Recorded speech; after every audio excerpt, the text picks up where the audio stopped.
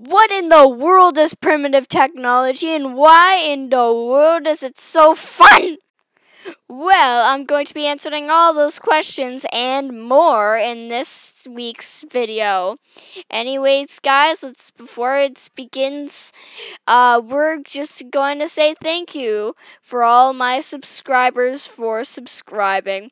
Really helps me out, and I'd really appreciate it if you'd subscribe as well. Anyways, guys, let's get on with the video. So primitive technology is the technology that cavemen used, like fires and fires and shelters and traps and all that sort of stuff that'll keep you alive in the wilderness. But how do you survive in the wilderness? Well, in my binging on tips of how to survive in the wilderness, I found out that there are 5 pillars to surviving in the wilderness. The first one being water, then shelter, then food, then temperature. Because you want to stay warmer, not too warm or you'll die. And yeah. Now, for the first one, you want to purify your water because then you'll get a bunch of parasites and stuff if you don't purify and filter your water.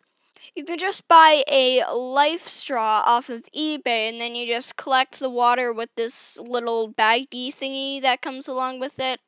And then you put it into the life straw and then you put it into like this pot or whatever thing that you can drink out of with you that you have on you, and you can filter and purify the water, you know, so happily dandy, you know. Now, for shelter, what you'd probably want to do is you probably would like to, try and make a shelter, a little hut or like a little teepee or something like that. There's lots of tutorials online, and I'm a beginner too at this stuff, and I'm not sure how to explain this stuff. So you can go and search that up after you watch this.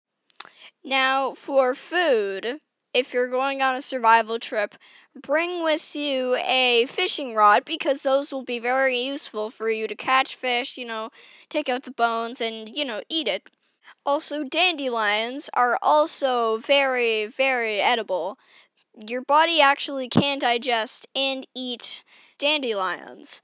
Now, dandelions are actually a bit on the disgusting side. They are very, very bitter.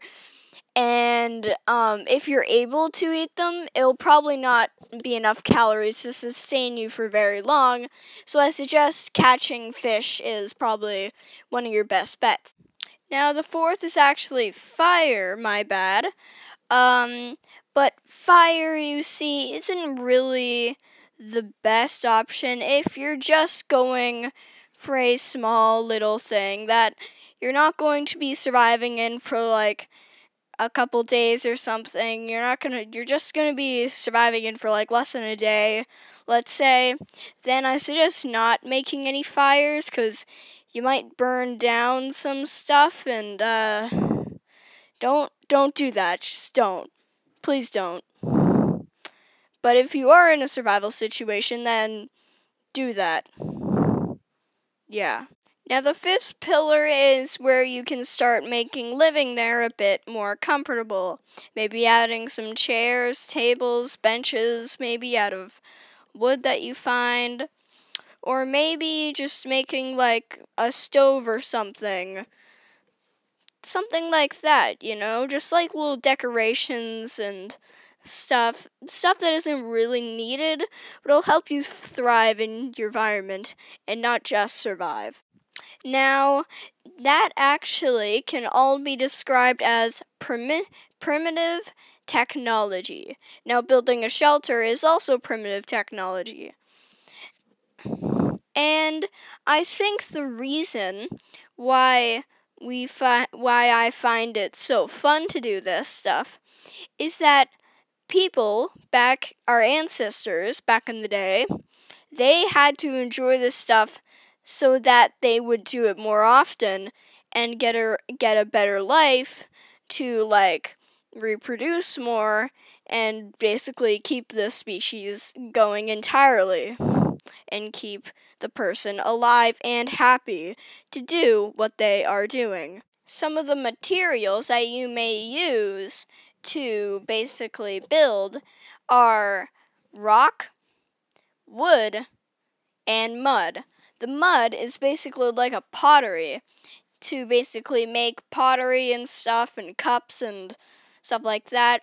The wood being to make some bigger stuff like housing and stuff, and the stone to make sharper stuff like stone axes or stone swords or stone shovels, anything like that in nature.